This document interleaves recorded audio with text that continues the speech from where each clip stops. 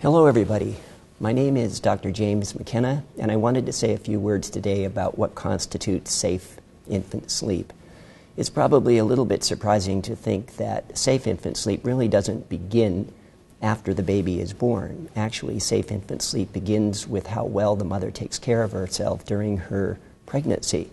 And indeed, other than having a really good diet and supplements and vitamins, as would be the recommendations of your physician, also, I would say perhaps the best thing you can do for your baby is not smoke during your pregnancy, because actually we find that that really definitely injures brain connections specifically involved in the baby's best defense against crises after it's born. That is to say that brain tissues and connections are injured by smoke inhalation, and it makes it very difficult for babies to arouse from a deep sleep.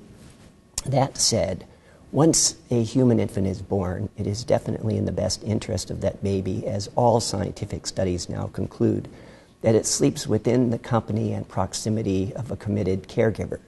Most ideally, of course, that would be a breastfeeding mother. We now know that safe infant sleep is promoted by mothers who are indeed feeding their babies through the night and remain in sensory proximity to their babies.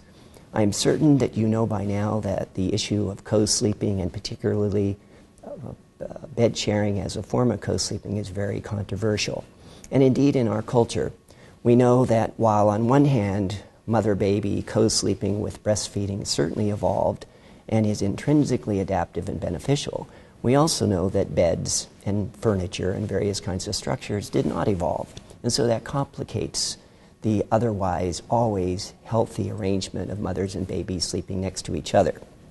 But what I wanted specifically to talk about today is a really safe alternative to bed sharing, should families not be able to provide what would be, in fact, the safest form of bed sharing. And if mothers cannot breastfeed or choose not to breastfeed, then indeed a baby is best not sleeping with the mother in bed. When breastfeeding mothers bed share, for example, they have a heightened sensitivity to the presence of each other, and it really changes the physiology and the behavior of their relationship, and it increases greatly the safety factor. But even if mothers are breastfeeding, there is a less complicated, and perhaps for some people less worrisome, form of co-sleeping, and it involves a piece of furniture. It's called the arm's reach co-sleeper. This is a product that I've been talking about and promoting in my lectures throughout the world for many years now, and I feel very, very comfortable doing it, as I see it as being a really nice compromise to the bed sharing issue. Everybody agrees now, and it is completely recommended, that babies should never sleep outside the proximity and contact of its parent.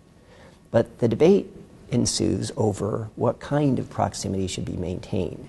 And my reason for supporting this particular product, which often is not the thing that most of us scholars like to do, is that I really do think it's a beautiful compromise, and it promotes safety and well-being and easy breastfeeding for mothers, as well as a place for babies to sleep, in a sense, close to their mothers safely when breastfeeding is not involved. I'd like to take an opportunity to show you one particular version of this product and why specifically I think it acts in the best interests of the baby, at the same time as promoting attachment and bonding, etc., and ease for the mother for her breastfeeding. So my friends, this is one particular version of a arm's reach co-sleeper. Typically, we don't go to bed with makeup on, etc., and look real pretty in bed with their babies, but of course this is a model, and everybody's supposed to be very happy, and indeed they are. But more importantly, I wanted to show you what this particular product does and what the safety features of it really are. To begin with, it brings the mother and baby close together, and you see here they're within actual proximity. They're able to hear each other, feel each other, the mom's able to touch, and more importantly, the mother is able to bring the baby in bed with her for breastfeeding, then slip the baby safely to the mattress next to it. This particular version has, as you might note, rails that go up about 6 or 7 inches, and that prevents the mother's body from, in a sense, slipping over and overlapping the baby. It's one thing I like about it.